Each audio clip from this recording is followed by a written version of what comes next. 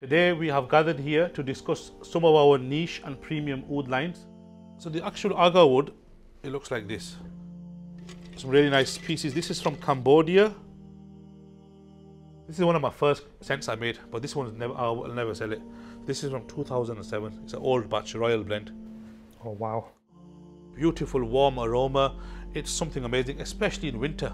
See, I can smell it already from putting it it on. smells amazing, this That's one. what I'm saying, yeah. The texture is extremely thick. The texture is really nice. Brunei oud, again discontinued, because pure oud is very difficult for brands to find now. The fragrances are made to project, so they're for other people.